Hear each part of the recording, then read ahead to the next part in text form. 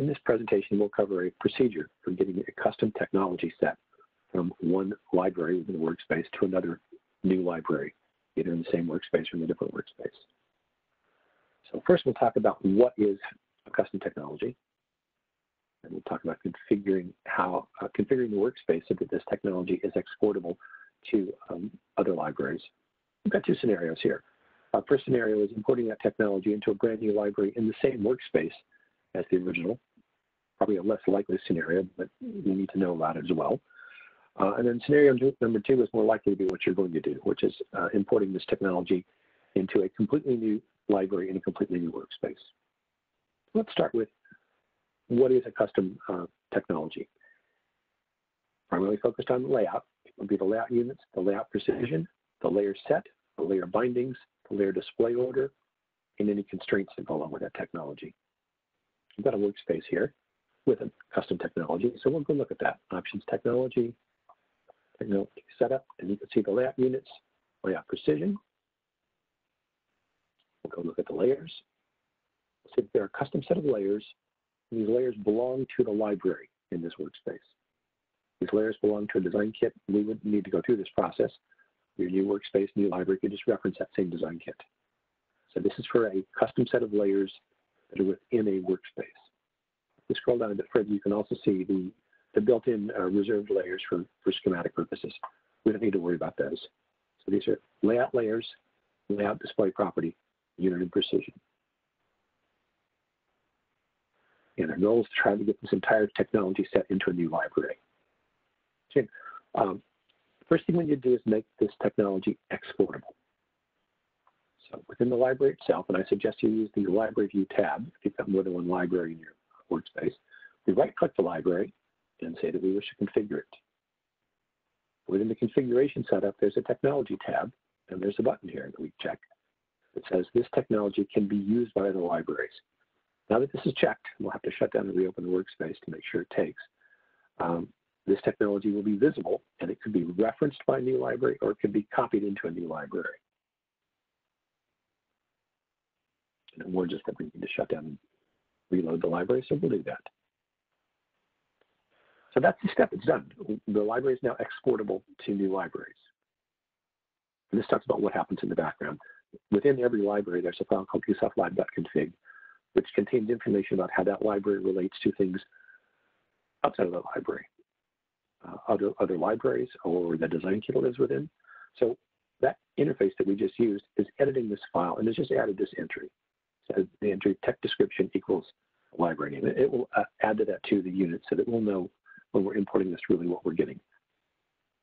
So that was step number one. Now, we're going to talk about what if we wanted to import this technology into a library within the same workspace, a new library. And this is simple because it's already available.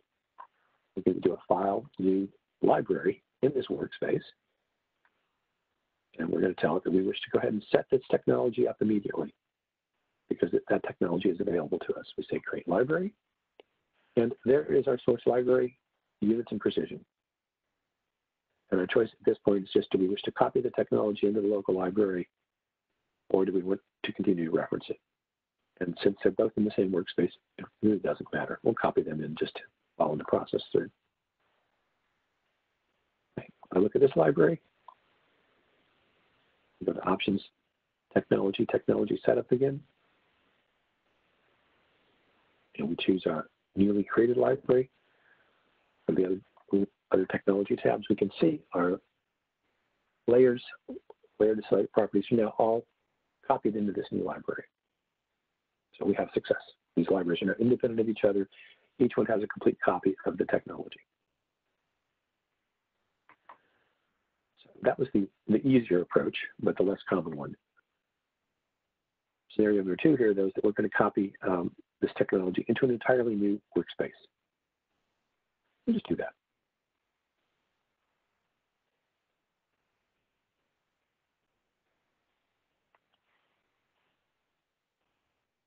The important thing here is this button here. We want this button turned off.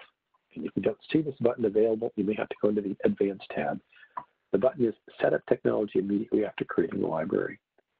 It's important that we defer the technology setup until later because the library that we wish to extract that technology from is not yet attached to the workspace. If we don't check this button, we're in trouble. So, or uncheck this. It's unchecked now. We've created the workspace. We've now created a library within this workspace that has schematic technology but no layout technology. And before we can import the technology, we need to attach it. So that'll be the next step in the slides here, is that we need to temporarily attach the library from the other workspace. So we'll go to Design Kits, Manage Libraries, and use the button Add Library. It's not a complete design kit, it's just a library.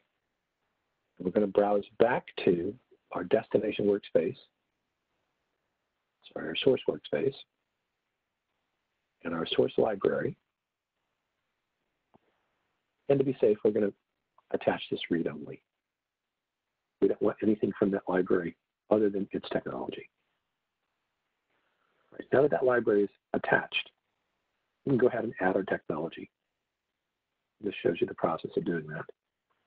And simply trying to create a new layout within this workspace, within this library, will trigger the technology import mechanism.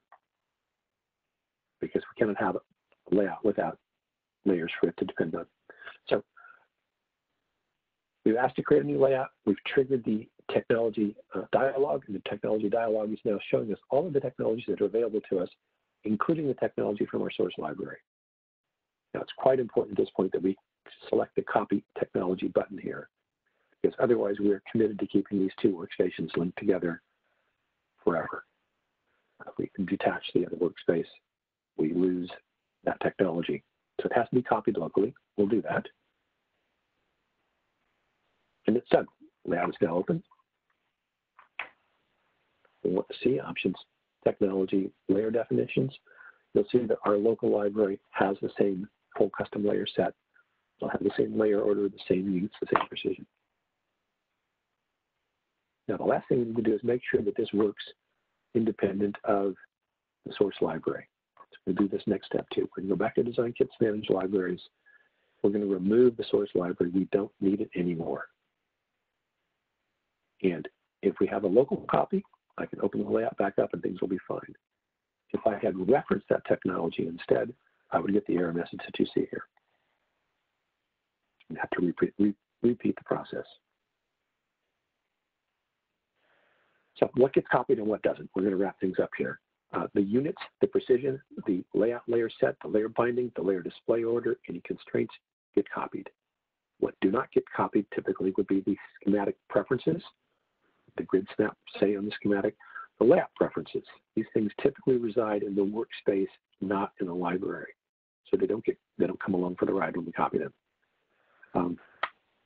Safest way to copy these, if you need to, close both workspaces and use Windows Explorer, use the Linux file system, and copy the schematic.pref or the layout.pref into the destination workspace.